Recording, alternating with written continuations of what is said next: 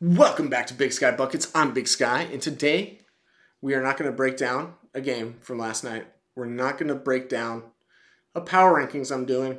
We're not going to talk college hoops. We're going to talk the NBA, one organization in particular, one trade in particular, and one player in particular. That would be the worst team in the league now. The Los Angeles Clippers, the James Harden trade, and James Harden, who I think needs to start looking in the mirror and realizing that if he keeps this up, he will be out of the league sooner rather than later. But before we get into everything, if you're new to the channel, new to the pod, please consider subscribing, liking, commenting. If you're an audio-only listener, rating and listening. And let's just jump into it. For transparency's sake, I have tried to make this video for the past hour, hour and a half, and stopping myself every time because I realize I'm either going too far or not far enough. And I want, in my normal rants, I think we're having fun. It's all fun and games. But for this one, I'm actually quite irritated with James Harden in particular. And I think he deserves criticism here. When he decided that he didn't want to play for Daryl Morey and the 76ers, instead of staying in game shape when he finally got traded, the opportunity to play for another contender, this time in the West, in LA, and the lack of self-awareness and professionalism from James Harden in particular has been disgusting. It has been vile, and it is absolutely abhorrent. The short version here is James Harden, 4 games into his Clippers stint, straight up looks like he's not the same player. He's washed. He's not the same player. He doesn't have the same quickness. He doesn't play, to me currently, winning basketball. For retrospect, the Clippers started the season off 3-1, only losing to the Jazz in a very close game where Russell Westbrook didn't hit a game winner. Boo-hoo. That shit happens all the time. Move on. You beat the Trailblazers. Okay, that's the team you're supposed to beat. Beat the Spurs handedly. Good job. And you beat the Orlando Magic, who are a good team, as you know from my rankings. Since then, they haven't won a single game. The Lakers game will chalk it up to a rivalry game, close game, and it was after the James Harden trade, but James Harden wasn't playing, so you lost depth. It was still a close game. But ever since then, it doesn't feel like any of these games have particularly been close. And the reason you're going to see a lot of Clippers videos, and the reason I'm making one today, is because they lost to the Grizzlies last night, who have been the worst team in the league, and we've kind of talked about why that is. They don't have a lot of rotation pieces right now. You're missing your major star. It's just been a brutal stretch, but, shout out to them for winning. But really, this is more criticism on James Harden. It doesn't look like he's taking this seriously. He just keeps saying, oh, we'll figure it out. We'll figure it out. Take some damn accountability. And they traded what seemed to be a no-brainer trade. They basically traded the culture away. They traded key role players that do the dirty work. And in return, you get a guy that's going to complain because he doesn't get enough shots off. And I want to, instead of the catch and shooting threes that this team obviously needed, and they still get playmaking, but it doesn't work next to Russell Westbrook. We know this from his time in Houston. This is not as fun of a rant as it has been, and I kind of outlined that a little bit earlier. But the main thing I want to get across is, it was funny kind of watching them, lose yesterday or whatever, because it's just man, they can't catch a break. But then you go back again, and you watch it, and you watch James Harden in particular, and all you can think is, what the hell? He's the lack of self-awareness, calling yourself, I am the system. You are not. Not even close. You're not playing winning basketball. You're playing whatever basketball you want, and it's hurting the team.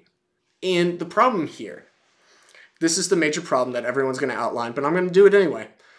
The best way to go about fixing this problem is to put either one of Russell Westbrook or James Harden on the bench.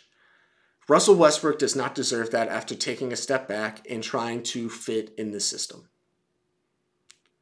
And if James Harden gets relegated to the bench, he's going to have a hissy fit and demand a trade again. And I've never been the biggest James Harden fan. I respect the MVPs, and I respect those Houston teams for being as competitive as they were, going to the conference finals a bunch and having just some tough losses and all of that. But the reason I'm not as uppity is I'm like I said, I really want to hit this in a sweet spot between grilling James Harden while also not crossing a line.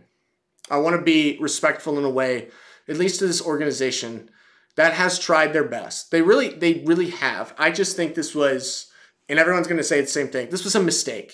You're a professional athlete.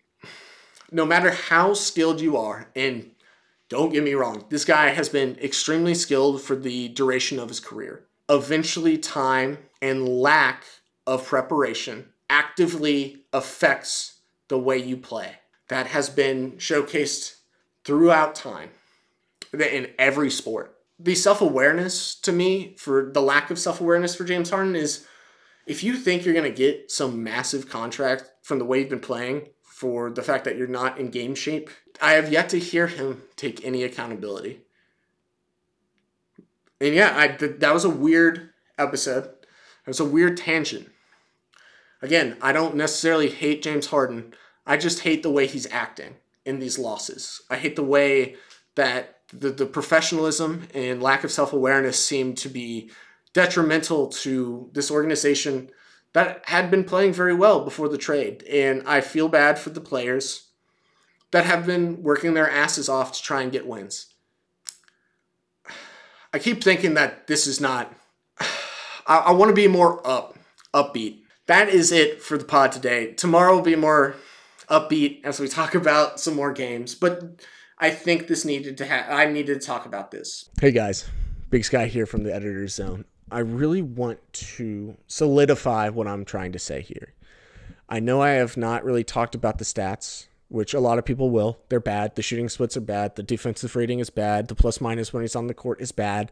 During the Memphis game, they came back when James Harden was not on the court, and then when he was on the court, they lost.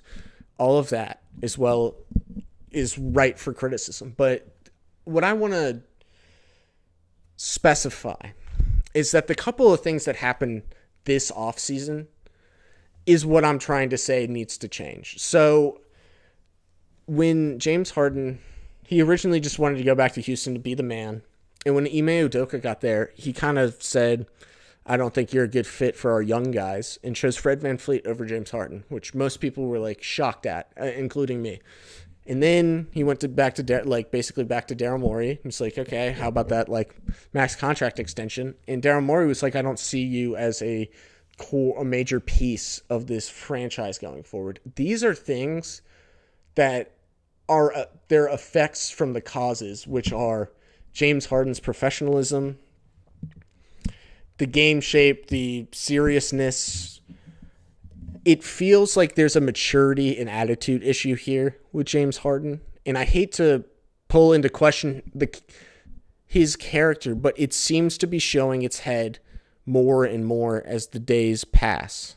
And that's what I want to talk about here, is that if James Harden is unable to let the ego go of trying to be the man, be the system, and showcase true professionalism by staying in shape, eating right, doing what needs to be done for this team to win, then I genuinely believe that the GMs around the league are going to look at this, and the owners around the league are going to look at this and say, sorry, bud, no one wants you. No one's going to pay you that big contract. No one's going to pay you the small contract because you are not affecting winning basketball the way you need to be. This is kind of your last chance, in my opinion. I know that sounds weird from a guy who just won an MVP, 6-7 years ago? Not very long ago, and has been an all-star caliber player. But this is what's going to happen. And the game of basketball is there's always someone working to improve their game to take your spot. And if you take that for granted, it will bite you in the ass, and then you will never play in the best basketball league in the world ever again. That is what I'm trying to get across.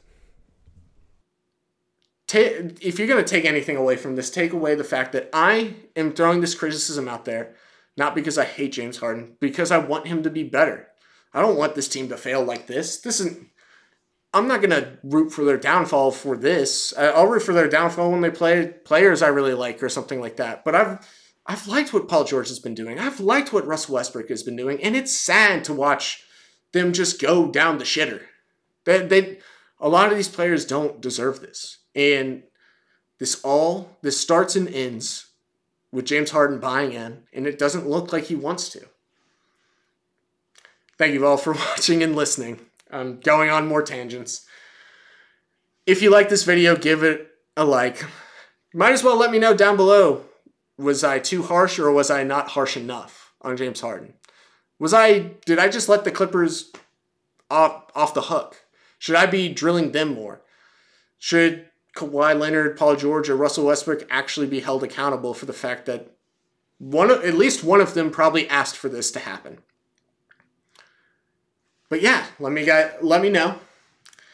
And I will see you tomorrow with a more upbeat video. You guys deserve something nice in your life. It's a damn Monday. I'm sure Mondays aren't going super well. No one's Mondays ever do. But I'll see you guys tomorrow. Peace.